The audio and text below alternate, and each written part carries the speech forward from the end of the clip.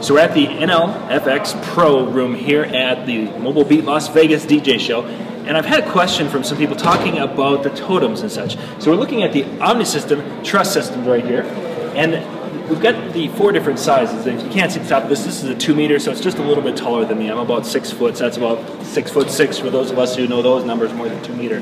But they've got the 4 different ones. But the part guys are asking is how stable these truss to do these totems and such with their DJ system. This particular one, if you look down here, you can see that it's got a plate on it. This one is about a 30-pound plate.